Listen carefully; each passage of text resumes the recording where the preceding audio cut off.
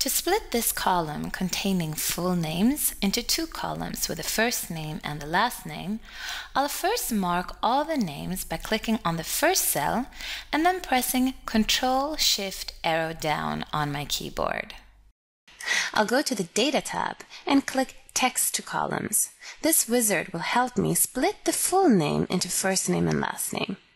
In the first step, I need to state the data type. I'll just leave the first option, which is delimited, and click Next.